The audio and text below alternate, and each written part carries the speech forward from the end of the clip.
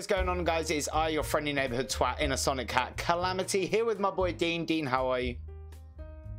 All good, man, all good. Good, good. And we're here today to discuss episodes 3 and 4 of Falcon and the Winter Soldier. Dean, I'm loving this show. It's all good, man. It's I mean, it's pretty much, if you wanted more of the second Cat movie, you're getting it. Exactly. Very espionage, undercover, globe-trotting. And it really extends the Marvel Universe. It really fleshes it out more. And I think what we're going to do in this review is we're going to talk about episode 3 quite briefly, because we're a week late on it. My bad. Yeah. And then we'll go into episode 4 in a bit more detail, because it's the most recent one. But in line with what I was just saying in terms of fleshing out, I feel like episode 3 gave us a very iconic location in the Marvel Universe, which is Madripoor. Which is home of Emma Frost's Hellfire Club, I believe. Okay. I think that's where they operate out of. Okay. So, you know, they go to Madripoor, Bucky and Sam. How am I forgetting their name? They go to Madripoor in order to find out, like, on this mission with Zemo, to basically find out what's going on with the super soldier serum. And they run into Sharon Zemo goes clubbing. Zemo goes clubbing. And that dance sequence is quite the dance sequence. Daniel Bruhl has said there's an extended version. Like, it went on for a lot longer than that. So I saw it on his Instagram. It's pretty fun. Awesome. I need to actually check it out. I hope they do it as like a post-credit scene for the last episode. It should be great. Like, see him in like a Japanese karaoke lounge. Exactly. It would be beautiful. Just something with Zemo. He's really become a standout character through this episode, through episode 3. He's like the Loki of Captain America. Exactly. He's just brilliant, as well as being, you know, a psychopath. Yeah. But you know, you don't hate him. No. I find you're kind of on Zemo's side a little bit. Yeah. He's got a similar shtick to Killmonger, I believe. I would say. Yeah. I would say that you can't say he's not got a point. Yeah. In everything. He's got serious points. Definitely. And of course they meet Sharon Carter, who we find out was kind of like exiled because she got Cap's shield and Falcon's wings and gave them to him when they were enemies of the state because of the Sokovia Accords. Yep. So she's had to live her life underground, and we find in Madripoor, and can I just say actually quickly about Madripoor, this episode was directed by the director of John Wick. Oh. And you could really tell that when you were in Madripoor.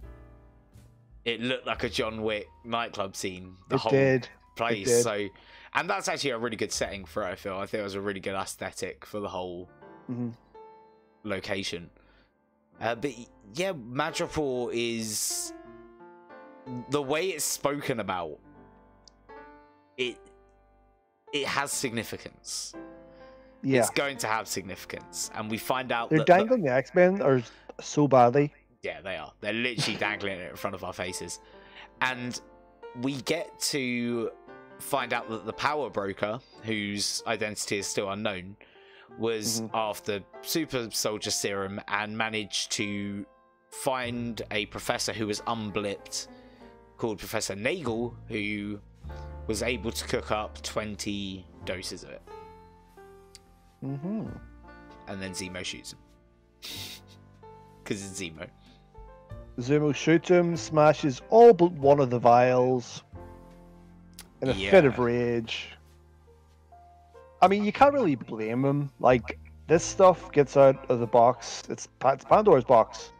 It is. And people with good intentions killed his family.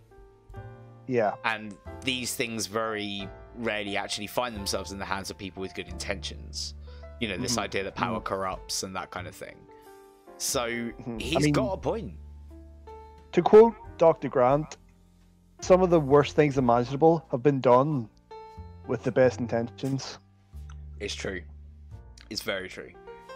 And I think that, you know, he's on point. And it's another theme that this show keeps backing up, which is the theme of there is only one Steve Rogers. Yeah. And I feel like that kind of plays into that even more. Like, yeah, Steve Rogers was an anomaly. An anomaly. If you give these powers to, if these powers get out into the real world for anyone to access, the chances of you finding someone as good-hearted as Steve Rogers is very, very slim.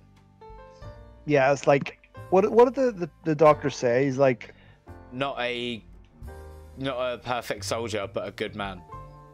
Yeah, it's like it only enhances what's already there. Like it brings it up. So if you're a bit of a dick, you are a complete psychopath when you have the serum. Yeah. As we go to see. So yeah, I was going to say that is a fantastic segue into episode 4. So, and one thing, sorry, we always end up doing this, or I always end up doing this. At the end of episode 3, we got an appearance by Io of the Dora Milaje, speaking to Bucky, and we pick up straight from that in episode 4. Yep. And just as I expected, Wakanda are pissed that Zemo's out of prison. Yeah. They're not having that. King T'Chaka was murdered. They ain't having it. And so they put a warning. Was it 8 hours they said to Bucky before they come and get him? Between 8 and 24. Something like that, yeah. Might have been 12. Who knows? But they said that, you know, we will come and get him. And they have gone... Bucky and Sam have gone to Latvia with Zemo because that is where they are hoping to find Carly due to the death of the person that took her in after she was displaced and kind of helped her get to where she is. How much are you betting that Latveria is around here somewhere in this map? So the first time I saw Latvia come up, I paused it and rewinded just to check. I think that's possible. Like, if things go bad in this region. Yeah. Actually, no, because then Dune doesn't preside over it. Do you know what? I don't think they are going to drop Latveria because I think that's coming with the Fantastic Four movie. I mean, it could be old Latveria because Doom only has new Latveria. Yeah, that's a good point. Yeah, that's a good point, actually. I could see them going that way. Definitely. Because, you know, it is coming up. We know that. But yeah, so they go there and Sam has a talk with Carly, the leader of the Flag Smashers. And this to me shows why Sam is the next Steve Rogers. Because Steve trusted him to be the good man, to do things the right way, to not escalate when he doesn't have to. Exactly. Talk to people like people. Exactly. And John Walker turns up and is like, oh no, we're doing this my way or whatever. And he's like, I'm a trained army therapist. Like, this is exactly my wheelhouse. Like, this is what I do. I've talked to soldiers about their trauma and their grief. And I was just like, yo. And then there's a bit, so I'm sure you remember in Civil War, Tony's line of, they don't give visas to weapons of mass destruction, and Steve replies, she's just a kid.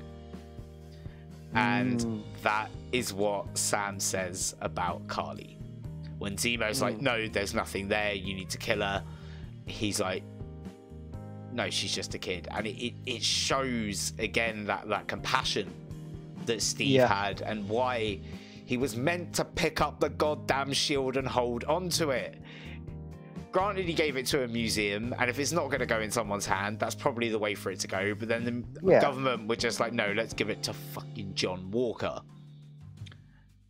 Now, I said something to you after I watched this episode initially about how much I absolutely hate John Walker and Carly Morgenthau. Not because of the actors. I thought we need to put this disclaimer in because look what happened with the guys. Is it Wyatt Russell?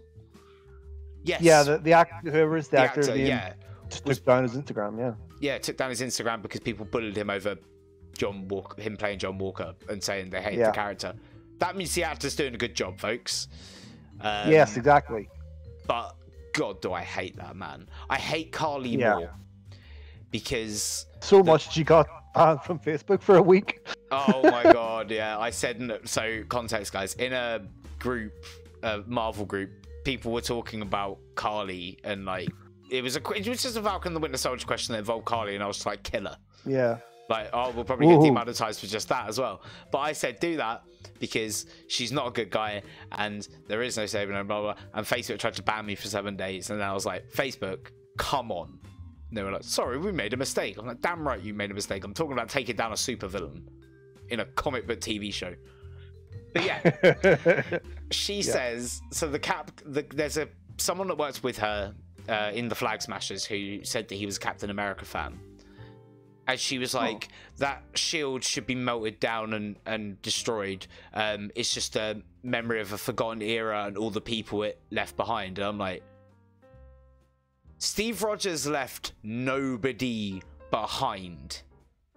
Yeah, literally, that was like, his whole thing. No. Like, I get what you're saying. The world has left you behind because you are displaced from the blip. But Steve Rogers... that man was greater than any of us deserved.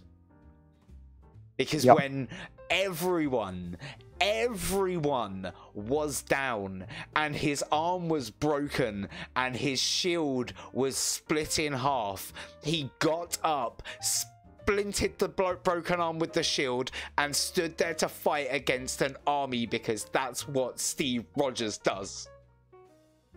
When things go south, he can't look away. Fuck Carly Morgenthau. Threatening Sam's nephews. Die. We skipped over the fight in with US Agent and the Wakandans. Okay, yes. That was a really good fight scene. So, well, let's just move on slightly from the memorial because there's something else that happens just before that. So after that thing, US Agent interrupts Sam and says, no, I'm doing this my way, being a dickhead. And Carly runs off and Zemo shoots her. And she drops the serum, 20 vials of it. Well, I think it was 20 vials. I didn't count them, but I think from what I gathered, it was the full lot. And Zemo stepped on all of them, crushing them. I thought he was going to take one. But so did one that he didn't see. Yeah, but then it made sense that he didn't. I'm glad he didn't, because he does mod super soldiers. And when John Walker gets in the room and to arrest Zemo, well, he doesn't manage to arrest Zemo, does he? He goes in there chasing after Zemo and Carly, though. He finds one vial that Zemo missed. Yeah, and he puts it in his pocket. He puts it in his pocket. And then we go back to the hotel room where John Walker again turns up, like, being an arsehole, saying that he's going to control things from now on, which he's clearly not. And the Dora Milaje turn up and batter him. Yep. They absolutely wreck him. And the fact that he comes away and he's like, they weren't even super soldiers. It's like, yeah. And even Sam says to him, like, up, man. Exactly. Sam says to him, like, you might want to think twice before you pick a fight with the Dora Milaje. And the best line in that scene, right, hands down, is when John Walker's like, you have no jurisdiction here. And Ao is like, the Dora Milaje have how do I just lose the word? Jurisdiction anywhere, whatever it was. Yeah, the Dora Milaje have jurisdiction wherever the Dora Milaje shall find themselves. And I was just like, yes. Don't fuck with Wakanda, people. No, you don't. Removes Bucky's arm by a few simple taps. Insane. You could tell he was shook by that. Like 100%. Yeah. And then, so yeah, they go off. Zemo escapes, as you would expect from Zemo. Mm-hmm. He just walks out. He doesn't run. He just walks out. Well, no, that's what I thought. And then I found out then I realized that's not what he does. He goes in a hole in the bathroom, the little hatch. Okay. That's why Sam's like, I can't believe you pulled an El Chapo on us. and then he goes to the doors and closes them from the outside. Looks Yeah. through and then closes them from the outside. I just thought, oh my god, Timo is so charismatic. So smooth though. He's really smooth. I love it. He's just top notch. And then we get, so Carly phones Sam's sister and threatens her and Sam's nephews, her kids. And so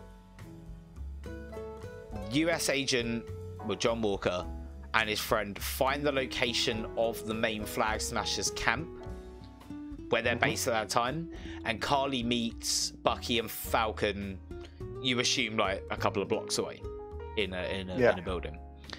And it seems like Carly offers Sam to join her, which was a bit, I was like, really, he's an Avenger. And then you find out that John has found the other camp, and when he goes there, he seems to have got some strength. Yeah. He's fighting a super soldier and suddenly bends the bar that the super soldier is attacking him with and starts going nuts. Yep. And we realise that he took the serum. He was never going to not, because he feels inadequate because he's not Steve, and he's constantly reminded that he's not Steve, so it was very much inevitable. Yeah, I mean, why did they call him Cap? Why did they call him Captain America? Because nobody is going to live up to that. It doesn't matter if you actually are a good guy. You are going to deal with issues by having that mantle. Yeah. Cap can lift Mjolnir. Can John Walker lift Mjolnir? No. Never in a million years. Like, no. He's it's too much of a burden to bear. He even said, like, what they did to get the medals were not good things. I think they let a lot of people die. Yeah. Or they did, like, their orders weren't very vanilla. I thought that, but then there was the bit where it was like, you think how many lives we could have saved that day if we had that serum? Which led me to believe that it was potentially an incident where a lot of fatalities occurred. Yeah. Like, they saved people, but the amount they lost was, like, significantly greater. Yeah. But even then, like, it would play more into it that it was a bad guy. You know, like, he did some really questionable shit.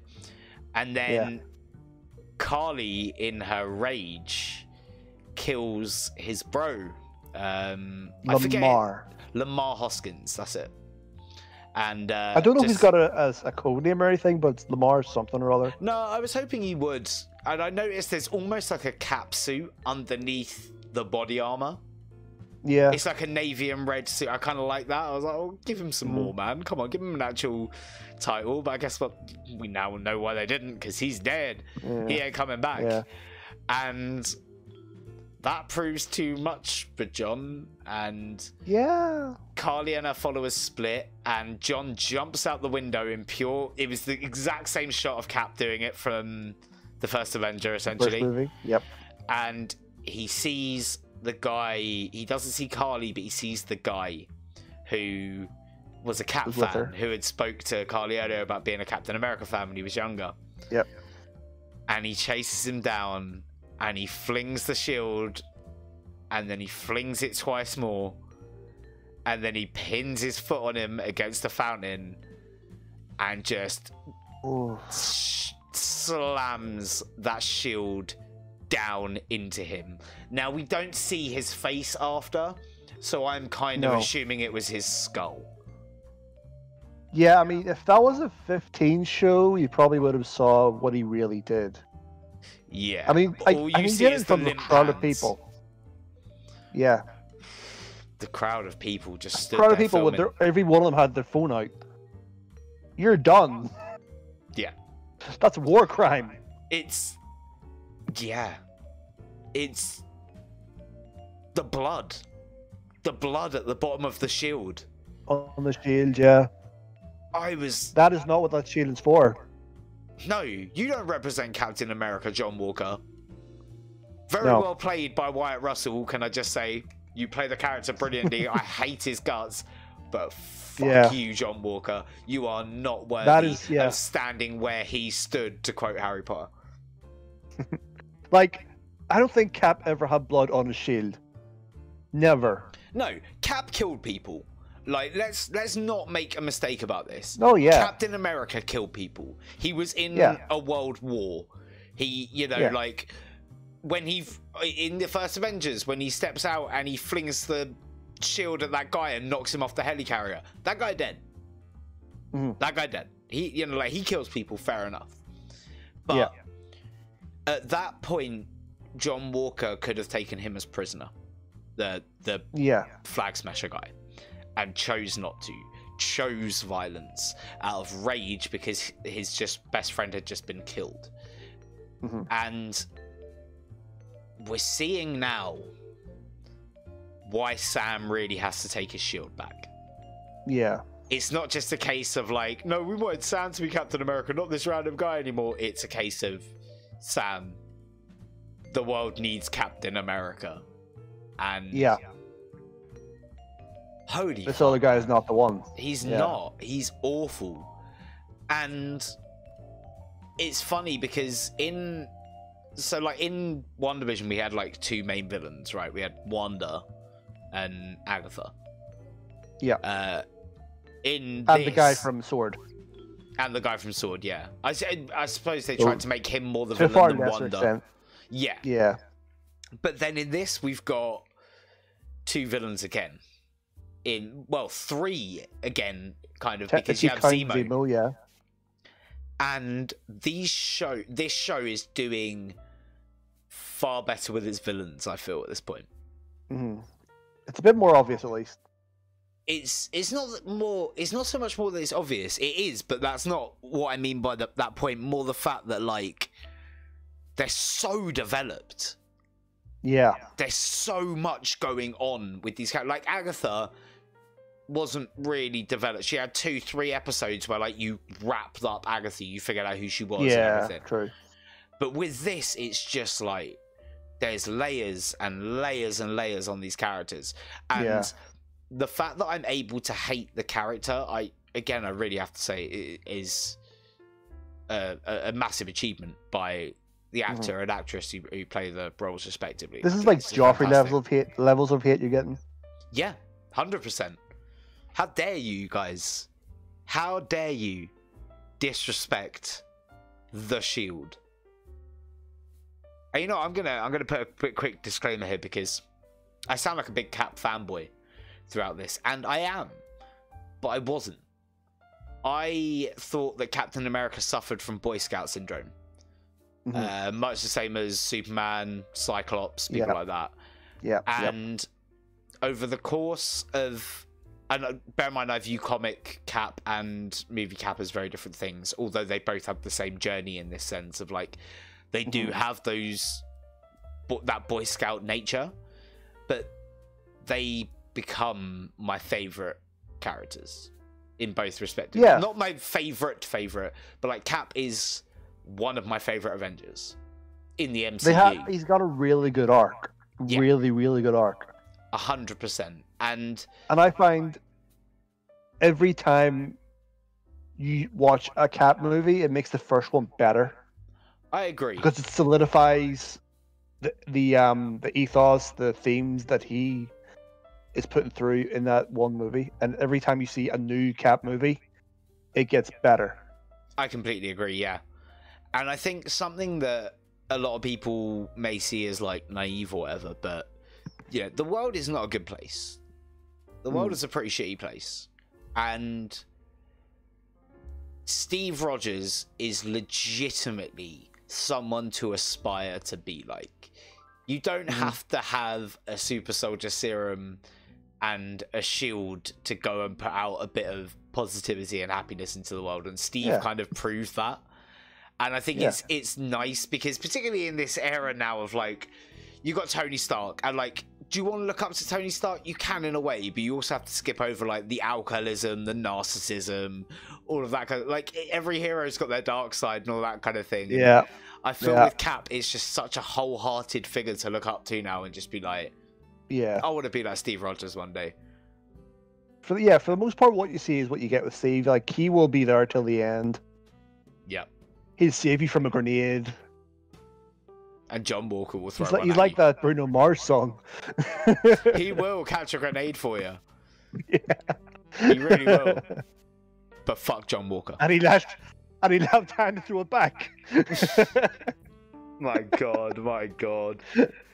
But yeah, so that is Falcon the Winter Soldier so far. I mean, yeah. how are you loving it as a show? It's pretty good. It's on, as I said, it's on par with WandaVision still, and like it is an extension of the second Cap movie, maybe a bit of the third. It is going really well, and I'm surprised how much we're getting for how many episodes there are. I agree.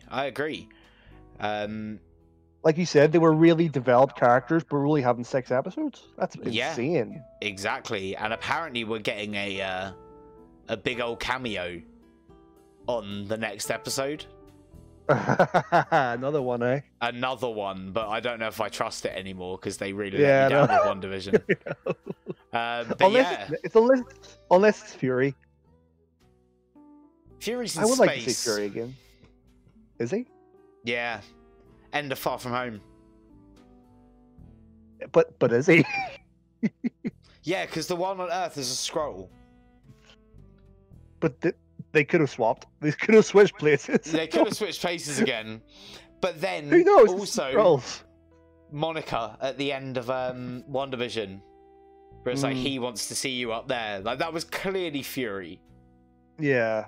So, but I don't know. You know, we'll see. I would love to see Rhodey suit up in the last one because we've seen Rhodey in it so far. In terms of a cameo, I don't think it's going to be Doctor Strange. I don't think it's going to be Thor. I don't think it's going to be a Guardian of the Galaxy. Could it be Clint? I don't think they sit that well together, Sam and Clint. I don't know if they would do a thing because Sam looks like the sort of person that would not be cool with the fact that he just went massacring mobsters.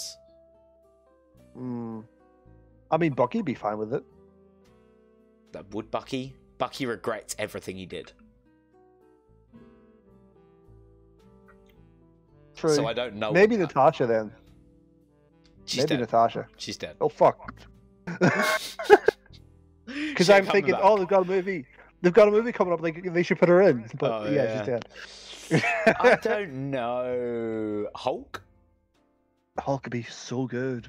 But then I don't feel Hulk could really play into this a lot unless... No, he's... Yeah. Okay, right, hang on. Wild Crazy Fan Theory. Oh, here we go. I think Sam will end up taking the serum. Yes, I think he needs to. I think we've kind of got to that point. Like, they heavily talked about it in this one where he was like, instantly like, no, I wouldn't take it. And but he needs it for Agent. He needs the... Or maybe he doesn't, and he chooses to take it after.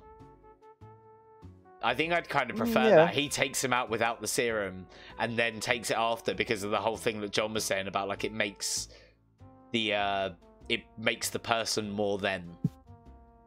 You know, a conversation he was having with Bucky talks him out of it? Yeah.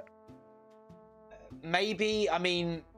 That was the other thing, because he said about Bucky as well, and he was like, because Zemo was saying the idea is no super soldiers, and he's like, and what about Bucky? Like, he stands against what you're saying. So I think he's slowly getting convinced that he will need to take the serum, or not need to, but in doing so, he won't change. He will be exactly what Steve saw in him. Yeah. And for that reason, I wonder if the Hulk could come into it to, like, administer the serum or something. But then if John Walker was able to administer it himself, then I suppose it's not necessarily needed, is it? Who else is there then? Blade. Could it be a new Marvel character they haven't showed yet? I don't think who so. Who was that hasn't been showed yet? I don't think so, purely on the basis of, like... you gonna launch a character in the movies off a TV show that not as many people are gonna watch? I mean, Agatha was a fairly big character, it turned out to be. Yeah, but I don't think she will be going forward. I think she's very much one and done. Okay. There may be a scene somewhere where Wanda goes back to Westview to ask her a question about the Scarlet Witch, but I don't think we'll get anything more than that. It's not like she's an Avengers level threat. So yeah, I can take power from the undeserving. Really? Can you take an arc reactor to the face? Like, you're done. I mean, people, hatchlings, leave a comment. Let us know who you think this cameo is going to be. Yeah. I mean, this is going to go up probably tomorrow, so Tuesday. And then we'll have 3 days until we get disappointed by a big duck cameo that will be nobody. Fucking ship it could of be Howard the Theseus. Duck. Oh my god. If it is Howard the Duck, I welcome it. We haven't seen him since Guardians of the Galaxy, so you know. Dean, how are we rating these episodes? I mean, they're solid. They're solid 8s. Each one's a solid 8.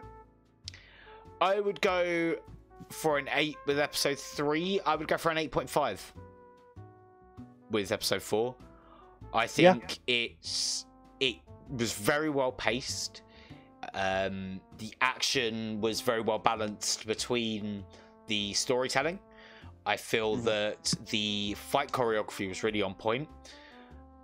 There was a lot of character development for everyone, and it left me with a jaw-dropping moment. And there were a few moments in it where I was like, yo, but then that one at the end, I was just like, I can't, like, oh my god. Like, it was almost a Civil War moment. That's how serious it was. Almost. Because we do not take that shield in vain. That shield belonged to a legend, and it must go back to the hands of a different legend.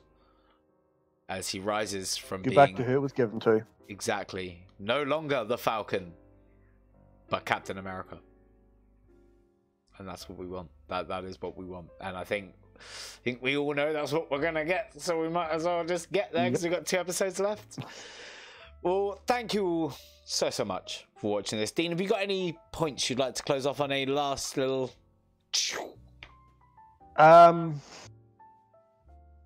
I just hope that we get the payoff that this is going to, because I mean they never dropped the ball on WandaVision, so I've got high hopes for the end of this too.